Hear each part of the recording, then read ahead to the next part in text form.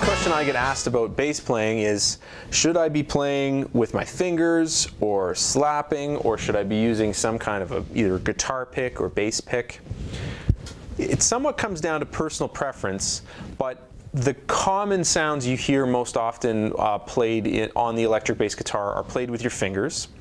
and the usual technique is alternating between your pointer finger and your middle finger, which allows you, if you're just using a single finger, there's a limit to how fast you can do a single stroke. Whereas if you have alternating fingers on multiple strings, it allows you to move back and forth a little more comfortably and cleanly. The pick really changes the sound of the strings, and it makes it a little more clicky and clunky sounding. I don't necessarily mean that in a bad way, but it just has a little bit more of a clack, clack, clack, clack, clack sound.